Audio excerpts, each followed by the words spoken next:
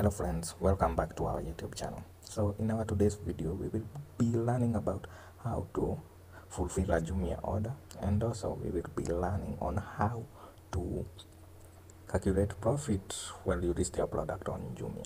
So Jumia is an e-commerce site in Africa where we sell and buy products online. So Jumia usually fulfill orders listed by different sellers. So in order to sell on Jumia, I'm going to do a part on how to create a Jumia account.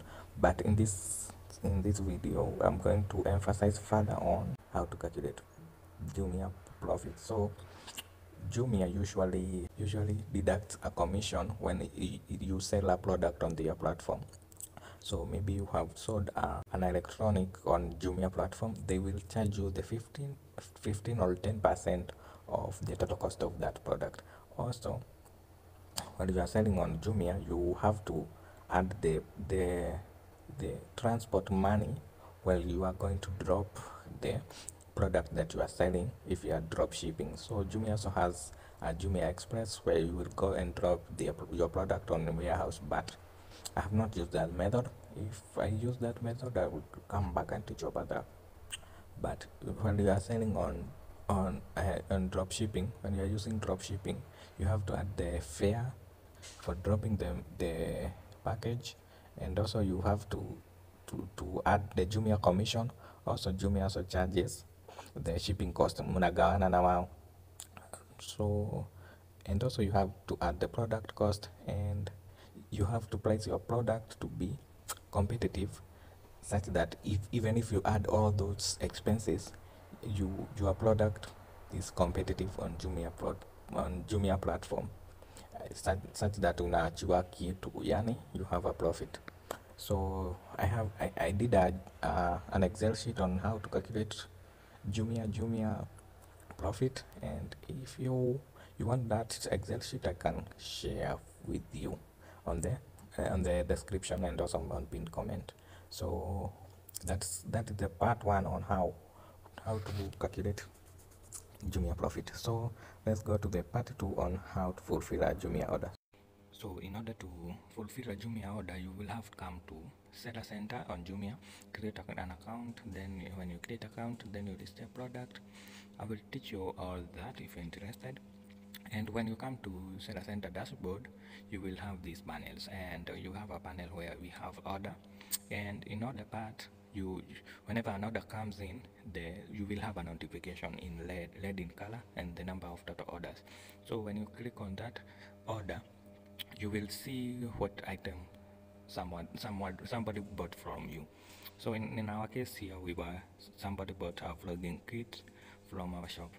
So Jumia is an exponential organization, and the exponential organization usually have characteristics that they must have a dashboard for community to interact with the internal system. So I have a video on exponential organization which is long overdue, but I will produce that video in a near future. So let's continue to our video on how to fulfill a Jumia order. So you will come here and in our tab section and click order tabs. Then you will click print all document. Then you will click go to start fulfilling your package. Then you will click on create package and next, but before that you will have to select the fulfillment center, and usually Jumia has only one fulfillment center that is only located in Nairobi, and others are on China.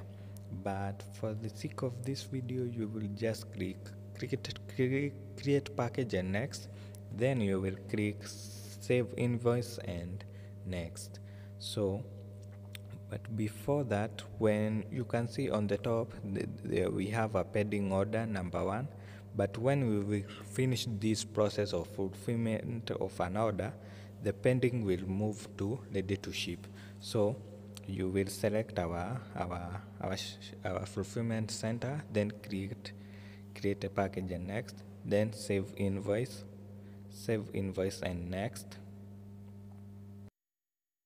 Then you will have this option, then you will just click ready to ship, and when you have finished doing that, you will just press close, and now our pending order have moved from pending to ready to ship. And now if you go to ready to ship, this is where our product is. And when you have done this, you will just then go to where your product is, and you will drop it at Nairobi CBD for fulfillment. When the product is fulfilled, you will see it here on the tab. So, and when that is ready, you will see a tab on printing the documents. Then you will save all the 8 documents. The 8 document one contains an invoice for the customer, a pick list to pick your order. But the two important one are the pick list and the invoice for the invoice for the customer. And there is another document where Jumia, when you drop the product, they stamp to confirm you have dropped the package on their side. So when you do that, you will come and save this document and print it. So when you print, you are supposed to attach the invoice uh, on the package of the customer.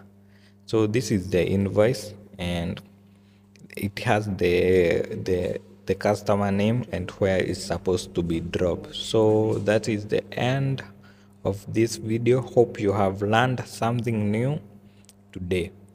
So subscribe to our channel and watch our next video here. And if you are interested in our business playlist, I will link it here.